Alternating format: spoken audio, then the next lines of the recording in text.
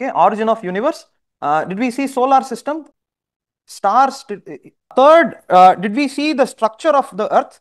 Fourth, earthquake, volcano, then mountain. Okay, very, very important. We have started to have the next topic is erosional surfaces and depositional features. What it means is that because of all these things, you started having landforms.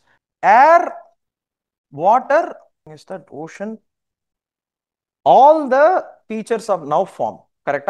This concept of today in the water, in the ocean, I'll talk about it. Let's see basaltic lava, is the ocean plate. So above this is granitic basaltic crust, granitic crust. Okay, so you have water here.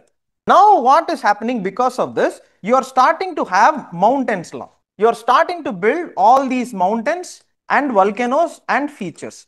Correct?